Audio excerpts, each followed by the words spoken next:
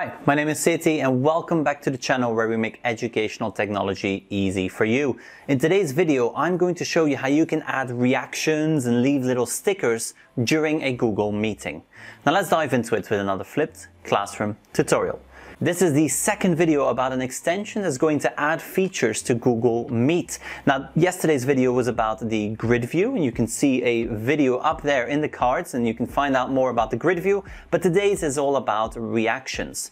Now, sometimes we want to gauge the engagement of our students, and we don't necessarily need them to interrupt the flow of the lesson.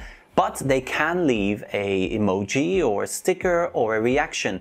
Now, in order for you to activate this within Google Meet, we're going to install the Nod extension. Now, I will leave a link in that description below. So let's go ahead and open up a tab. Now, in this new tab, what we're going to be doing is we're going to be pasting that link from down below. Now, you can also just do a Google search for Google Meet Nod.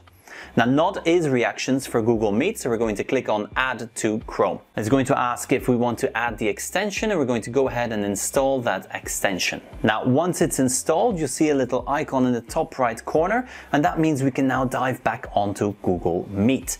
Now, as you can see here, I'm having a meeting with a couple of my other accounts, and all these accounts are in the grid view. So let's just go ahead and turn this off so you can see what the standard Google Meet view looks like. Now, because we've just installed a new extension, we are going to have to refresh this page in order to see that extension work. So let's go ahead and refresh the page. And we're going to rejoin this meeting. Now, I am going to turn off the microphone. Now, once that extension is installed, you'll see an additional option in that top left corner. Now, I can click on I like it. You can also say, I love it, I'm confused, laughing, well done, or just raise your hand. Now, I'm going to do the following. I'm going to raise my hand. There we go. When I click on that, you see on the bottom left corner, everyone gets notified that I've raised my hand. I can also leave all sorts of other reactions. I can leave a little love it, confused.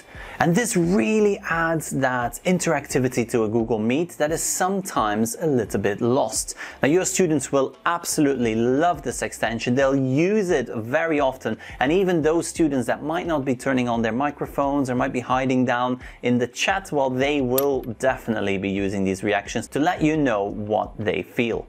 Now, I hope you found this helpful. If you did, make sure you scroll down into that comment section below. Let me know, how are you going to use this? Are you going to use this? Will you activate this extension or not? Why or why not? Now, once you've left your comment, scroll back up, make sure to hit subscribe, that bell notification so you can be notified of future videos. And in the meantime, thank you for watching.